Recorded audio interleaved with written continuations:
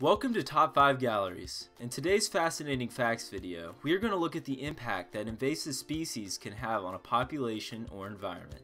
To do so, we are going to use the invasive species of cane toads and show the devastating effects this species brought upon Australia when it found its way to the vast island. Sit back and prepare for fascinating facts.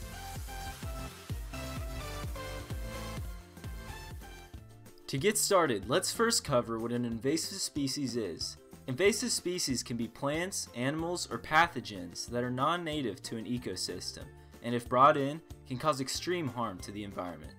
This is exactly what happened for Australia when the cane toads were introduced. Cane toads are native to South America, so when they were brought to Australia, they caused a few major problems. They were brought in by the Bureau of Sugar Experiment Stations in 1935 to kill off a sugarcane eating beetle. Little did the Bureau know at the time that quite the opposite would occur. What started with 100 young cane toads has now turned into 200 million or more. This is largely due to the fact that they have almost no natural predators in Australia or anywhere else. They barely have any predators because their skin contains a poison, released only when they are attacked or threatened. The only species in Australia that is immune to this poison is the meat ant. However, Australian dwarf crocodiles have started to smarten up and get used to the cane toads. Most have learned to only eat the legs off the toads, keeping them mostly safe from the poison.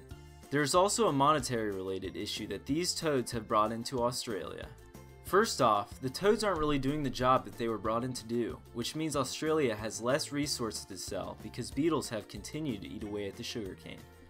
Also, the amount of money funded and put into research greatly outweighs the cost of never bringing the species to Australia in the first place.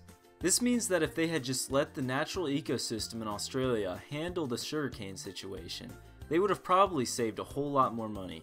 To end off with more of a fun fact, maybe not for the toads though, at one point in time, cane toads were used as balls to play golf and cricket. However, this was banned in early 2000s, so you won't see this on television anytime soon.